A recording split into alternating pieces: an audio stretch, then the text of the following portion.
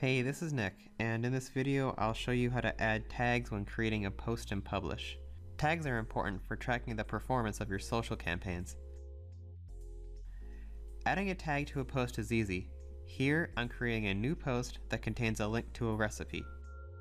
This is part of my Recipes social campaign. I want to add a tag so I can later track how well this campaign is performing. I'll click this tags link, and here you'll see all the tags that I can add. Administrators can add or remove tags from this list. To do this, just go to the admin section of Publish and select the Tags tab. To add tags, type in this box each new tag you want and click the Add Tag button. The new tags will appear in this list. To remove a tag, click the X, but be careful about this. Any analytics associated with the tag will no longer be grouped together once this tag is gone.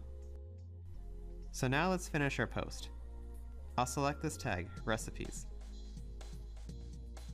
and I'll publish my post. Now here in the post grid, you can see the tag.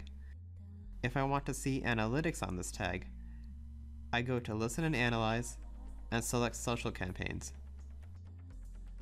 And here in the tag selector, I'll select the Recipes tag. And here I can monitor the level of engagement by our fans and followers.